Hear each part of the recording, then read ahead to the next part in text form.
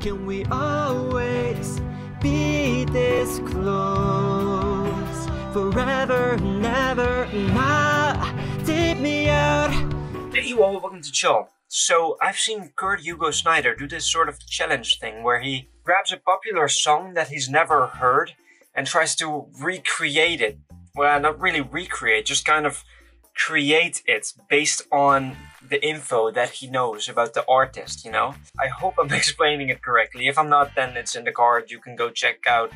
I think it's there. I don't know how to, maybe the image is mirrored. I don't know. Then you're gonna have a better understanding of how this freaking challenge works. But I thought, like, I'm also a music producer, so I can do this too. So I'm just gonna try. Now, Kurt, in his newest video at the moment, was trying to recreate Taylor Swift's Lover song. Now what I forgot to say is that I did not watch his video because I knew that I wanted to make this video. So yeah, let's just continue. Now I'm not allowed to listen to the song itself. I just kind of gotta interpret how I would think that the song would sound like, because it's a Taylor Swift song. I would say pop, but based on this genre that it says right here, it says country, alternative country, indie folk. Aha. Look up the chords on Ultimate Guitar. Sometimes they can be wrong about the chords, but hey, relatively simple chord progression, just G, D and C, which would be like something like that. I don't know, based on the Wikipedia page and based on this, I think that there might be a lot of guitar in the song, which is of course kind of Taylor's roots. I can also see the BPM is 68. 68 is kind of slow, right? Okay, so this is what it sounds like.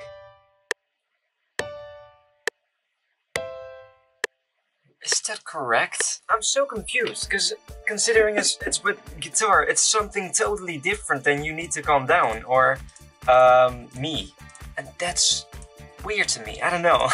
I was going into this, I really thought it would be like poppy sound, but no, it's more country. So I guess let's grab my guitar. Okay, so I got my guitar right here. I just tried to tune it. I guess it sounds fine for this recording. So let's have a look at the strumming pattern. It's okay, I'm confused, because usually strumming is like down and up and stuff, but this is just down, down, down, down.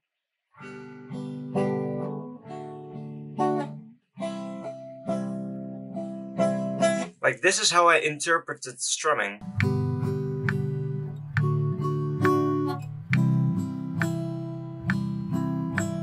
I don't really understand the other strumming pattern.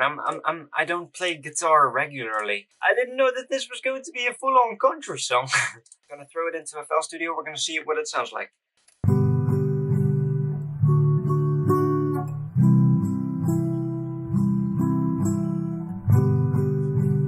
Okay, it still sounds kind of weird, but I never write songs with a guitar. I always do something weird digitally. I never use a real guitar in my songs up until now. I haven't made that many songs, so still, like, what am I saying? But I think the big difference with me and Kurt Hugo Schneider or Rumi is that I am not that experienced yet with music producing.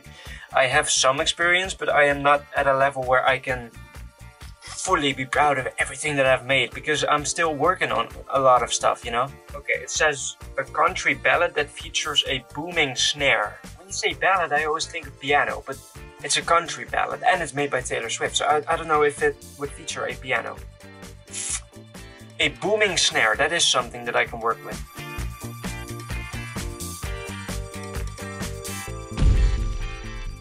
I'm gonna use that for the booming snare. That's probably not what the Wikipedia page means, but hey, I already know that I'm gonna be so far off from the original song. Okay, so this is when it's gonna go into the chorus.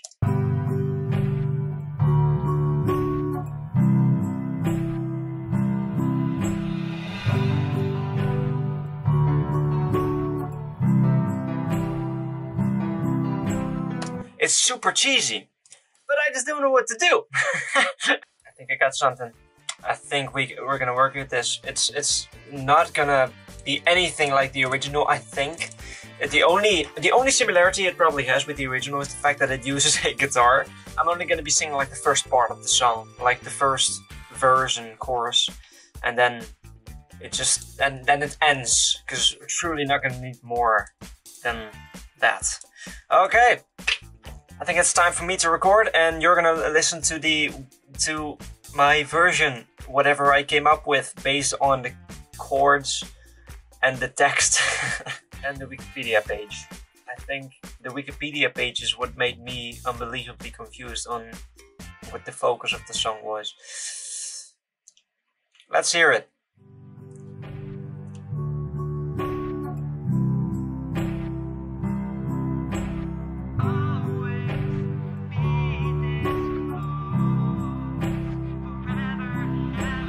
We could leave the Christmas lights up till January. This is our place, we make the rules. And there's a dazzling haze, a mysterious way about you, dear. Have I known you 20 seconds or 20 years? Can I go where you go? Can we always be this close? Forever and ever. Now take me out and take me home. You're my lover.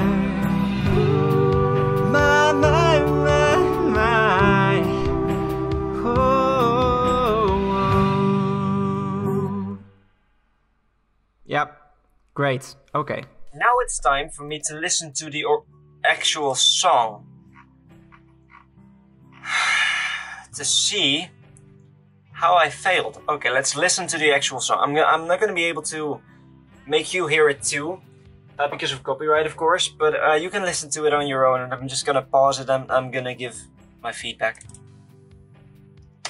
Okay, so that was the intro. It uses a bass. I did not use a bass, I just kind of used the orchestral cello that I always use. With the guitar, I wasn't too far off. I'm just playing it too harshly, I guess. She's gonna sing now.